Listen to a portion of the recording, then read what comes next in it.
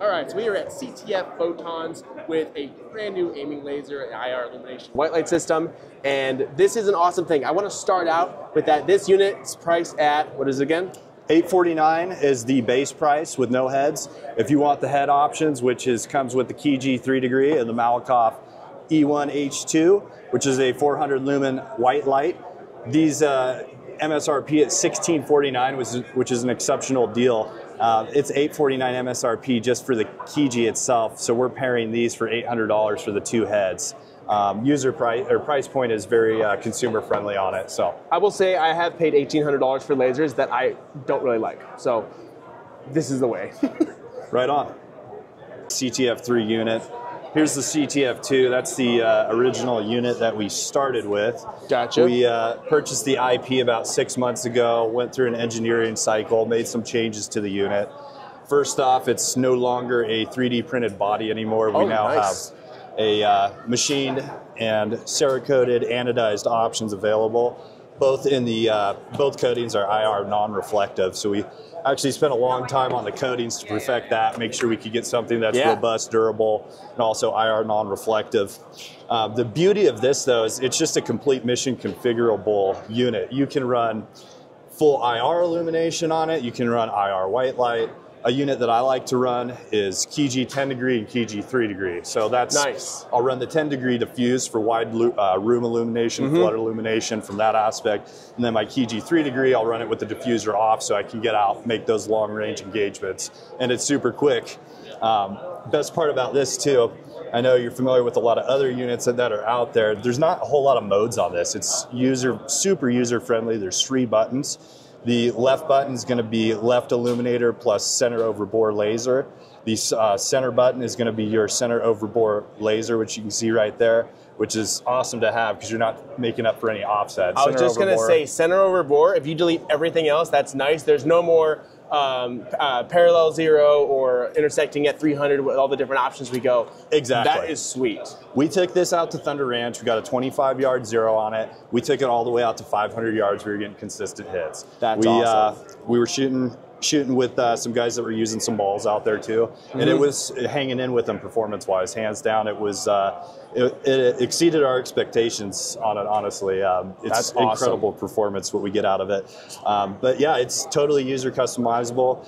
So, whatever your application or mission is, you know, customize your lights to what illumination source you need for. So in essence, you always have your IR laser, and then your Viz laser, correct?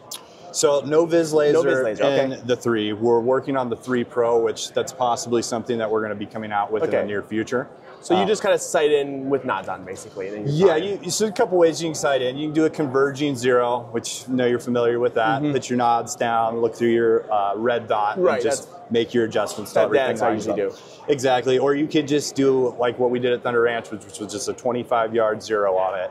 And that worked out really well for us. And center over bore is nice because we don't have to make up for any so we got windage. center over bore IR laser, and then you could potentially put IR in one side, white light in the other. Correct. And delete everything else, switches, other white light and everything off your rifle. Correct. And it saves about 4 ounces. If you look at units that have a laser aiming module plus a white light, you're about 4 inches or 4 ounces saving on it. So it's this is cool. It's nice. Everything's fully integrated in it. It's totally customizable. If I can pick this up, it's also, it looks like it's low enough where, it's barely in your sight picture. Is this a co-witness or a lower third? Lower third on that. And so what you can do is you can run backup irons behind it, which is totally awesome. So you still have the center over bore backup irons behind it. This is not in my way at all. Right on. That's really nice. This is the key. Yeah. This looks like it is the key. I don't know if this is the right way or not. We're really excited with it. You know, we're pretty much brand new. We are working on just producing the best quality that we can. We have a full engineering team that went through, did a bunch of testing on it. Yeah. We took it out, did a bunch of applications testing on it. We didn't want to release this to market until we were 100% certain that it was going to deliver and exceed our customers' expectations. And I think we delivered that. It is, I would say that your switch is a total replacement for a tape switch. I don't feel like, it works. Some of them are so tall, it feels like, yeah, it works, but it's still kind of high. This is better than a tape switch. Yeah. Simpler than it, no wires, no additional light on the side. I often run into where I'm trying to find the mount that gets my white light on the side as close to my aiming laser as possible. Yep. But that usually ends up sticking out too far. This just deletes every problem I've ever had, and I run weird guns. For sure. I run super weird guns, not just ARs, so. And I mean, we're going to make it so this is going to be Switch compatible at some point. That's kind of the next generation, next release. Just so it's there. It's going to be there, but like you said, my preference, I don't run switches. It's another potential risk For this, I won't. What's that? For this, I don't even think I'd find myself reaching for a switch unless I'm running a really strange gun that you can't get a good spot for it or something. Exactly. You don't need it. And what's nice having 3 buttons, it's not like another unit where you have to switch over to different modes. And I know you're working at nighttime, right? So it's hard to see what you're doing. This is just super easy to get over to your buttons. This is just your selector, right? Select that side and go. Select this side and go. Exactly. So it always has your laser, and then it just a matter of which one's going with it.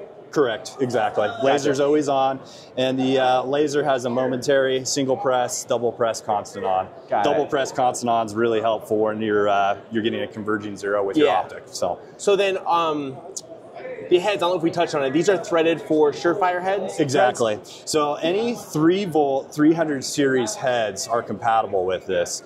So that gives you a ton of options. You can run, if you wanted to, 2 white lights, you could run 2 IR lights, you could run an IR plus white light, and then you got the white lights beam profiles, right? So you might want something that has super long throw, you can put that on there. Double white light. You're right. So yeah, I mean, double barrel flashlight, that'd be sweet. You can basically customize your illumination. So it's any application, any mission, you're going to be able to have the right illumination for it. This is really cool. And you guys are based in Oregon, right? Based out of White City, Oregon. We do all in-house manufacturing. So it's a quality product.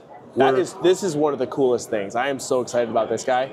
We're super excited too. We just released it for shipping about 2 weeks ago. So this is new. The first units are just getting to their customers. We've gotten a little bit of feedback so far. Everybody loves it. Everyone's loving it. Yep. This is gonna explode. I think so. As soon as I roll in with one of these, everyone's gonna be like, "Hey, what you got there? I think Where'd so. you get that from?" Agreed. I know how it goes. And yeah, we're working on doing some cool other products in the future. So do you want to talk about what they are? Into a ton of details on that fine. yet. But off video. Off video, right? We do have a really awesome engineering team that's working on this, and they specialize in laser products. So that's cool.